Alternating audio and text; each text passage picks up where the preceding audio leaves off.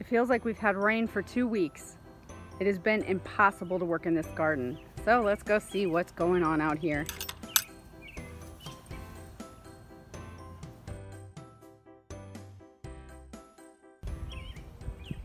At some point during all the rain, my onions fell over and they are ready to come out. And my onions have done beautiful this year. So this week it's supposed to be sunny here for several days in a row. So I ought to be able to get those out finally. My peppers are doing great. Look at all those banana peppers in there. Got several green and orange peppers. And in there are my jalapenos, those little fake jalapenos, and those are finally growing, which is great. I've been looking forward to those. My tomatoes are getting a lot of fruit on them and starting to flower. I'm starting to see tomatoes finally. The only problem is I'm getting that blight or whatever that is that just decimates them this time of year. Someone's helping me garden today. I planted my pumpkins and squash along the fence and they're going crazy. I have about 1 million spaghetti squash on there, but I'm not seeing my butternut anywhere. I'll have to go dig around and see. My celery is in there. The rest of my beets and my carrots, they are all, you see the carrots in there doing great. The squash is producing more than the chickens and I can eat. Everyone else has been long exhausted from squash to give it away already. Got some more tomatoes over here and some more peppers back there. The garlic is getting buried by the squash and that also needs to come out. It's just been a matter of dry days to get it. And this is my cantaloupe and I actually have a few little ones in there. There's one in there, if you can see it. Cantaloupe does well. Watermelon doesn't seem to do well for us.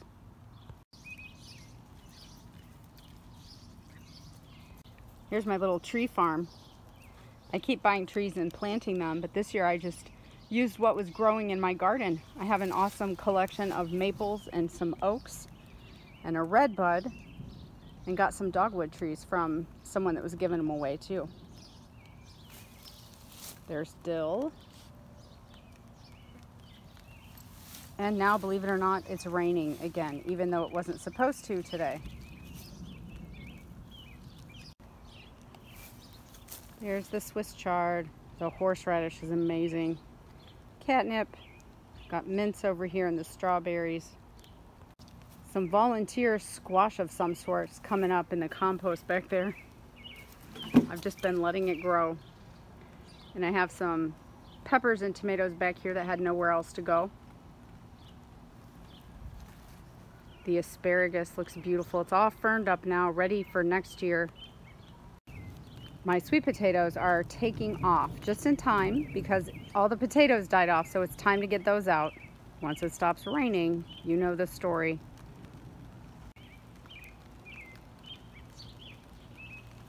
So as is usual for this time of year, especially as much rain as we've had, it looks like a jungle through there.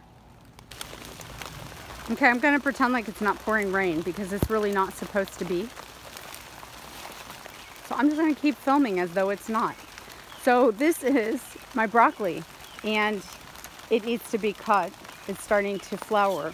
But this is the first year I've ever kept broccoli this long. And I used that BT spray and that has worked really well to keep the worms and caterpillars out of it. So I'm really happy with that. And I have gotten a lot more broccoli through this summer than I ever have this year. All right, and there are the cucumbers and they're starting to look a little ill. So I'm gonna plant some more somewhere else and try to keep my cucumbers going. And last but not least, here's all my beans. Finally starting to get some beans. I had to plant them, I think, 3 times this year. And the blackberries are starting to finally ripen. I just had one and it was delicious.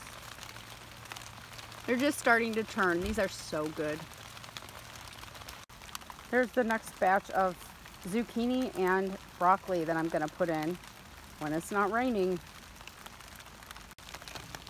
Here are my little flowers. They're a little unkept and got weedy, but they're so pretty, aren't they? Looks like maybe a tomato or something growing in there. Meanwhile, Steve was very busy today getting this hooked up. It's an automatic door.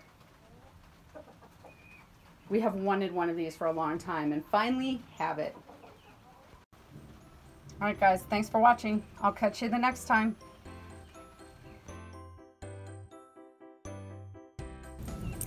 Somebody is terrified of storms.